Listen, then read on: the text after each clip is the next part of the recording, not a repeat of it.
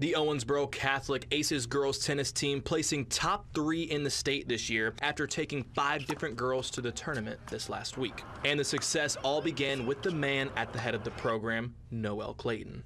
Noel's done an amazing job getting them ready and just rebuilding the program. They've won 6 now in the league. The girls team winners of 6 straight regional championships. But when you speak to Coach Clayton, he says it's all because of the girls. I think probably what set them apart was their overall attitude, willingness to work, and a pretty tight-knit group, you know. And we really had, maybe 15 girls, especially that were good tennis players.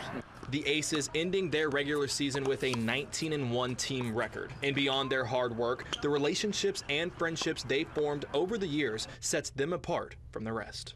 We all just treat each other like sisters. We tell each other everything. Yeah.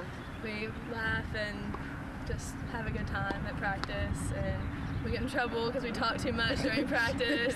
I would probably say their emotional support is what helps the most, and like they'll cheer me on when I'm playing a match, and I think that really helps a lot. 5 different Aces making it to the state tournament this year, and the relationships and friendliness amongst teammates made it easier for a rising star to shine. This year was my first year of actually playing high school tennis, and they taught me a lot about just being a team, as far as like supporting each other, and they just made this year a great year. It's just amazing.